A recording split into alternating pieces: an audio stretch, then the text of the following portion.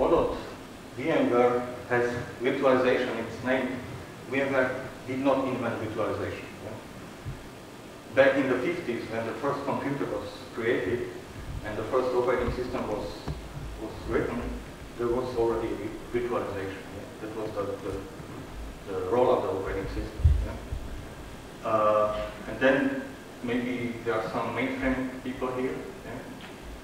So IBM in mainframe had virtualization from the very beginning. Yeah? They even have a product called VM, virtual machine. Yeah?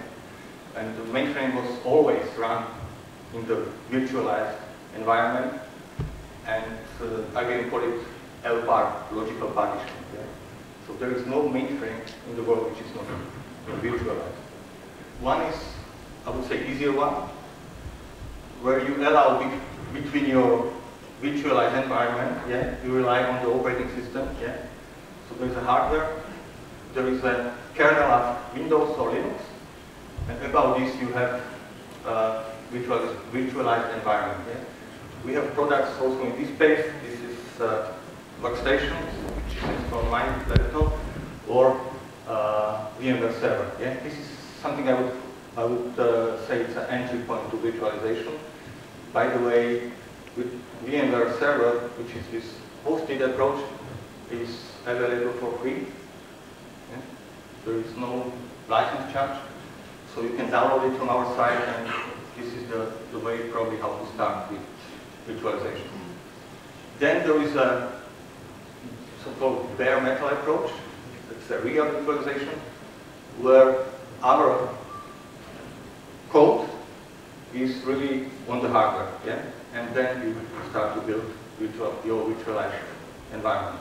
So there is no operating system between hardware and our code. This is the bare metal. This is our, so to say, flashy product. Yeah? This is where we started. We are running now in the third. So basically, without virtualization, this is your, I would say, traditional approach, dominated by the hardware. Yeah? You run usually single OS on your hardware, and if you want to grow, yeah, you usually have to add another server. Yeah? Virtualized approach, or server, software dominated. Yeah?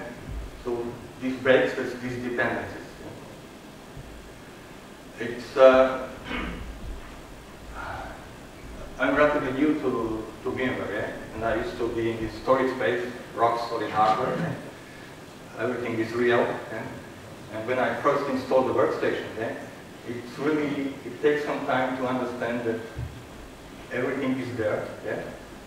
But it's virtual. Yeah? Like disk is virtual, NIC is virtual, network interface card, HBA, cross-bus adapter, access to the storage is virtual. Everything is virtual. Yeah?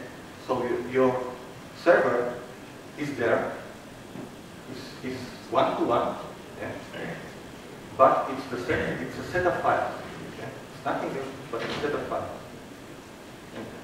And at least I had to, spend some time to get it. Okay, so key features of virtualization: partitioning. That means you have one hardware and you slice it. Usually slice graphically, we represent it like we are slicing it vertically, and your applications or your virtual machines are running really completely separate. Yeah?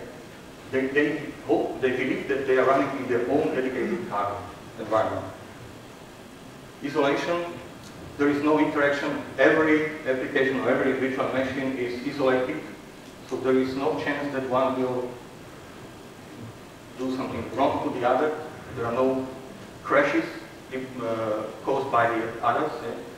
Yeah? Encapsulation, I mentioned already, your hardware, your server is now virtualized into the set of files. Yeah? Few files being virtualized. And hardware independence. Yeah? Of course, we do testing. Yeah?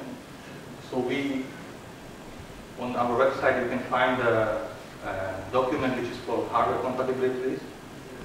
But basically, all major brands are supported, and you can create your virtual environment on place for desk side servers, whether it's from IBM, whether it's from HP, whether it's from Sun, you can, basically you are really hardware independent. We don't look on the brain. If we look on something, we look on the CPU generation, yeah, for the most advanced features. Okay, so what is the result? You can now run more applications on one server. You can run more operating system on one server. And not only this, you can create a fully virtualized environment on your server farm. Yeah? So you are not more like server A, B, C, D. Yeah? You are measuring your IT capacity in terms of megahertz or gigahertz now, in terms of consolidated RAM, and in terms of consolidated space. Yeah? So the provisioning of such environment doesn't mean I need 2 servers, 2 times 3.2 gigahertz CPUs. Yeah? You are provisioning on, I need 10 gigahertz, I need 64 gigabyte RAM, and I need 2 terabyte space. This is how you define your server, your virtualized server.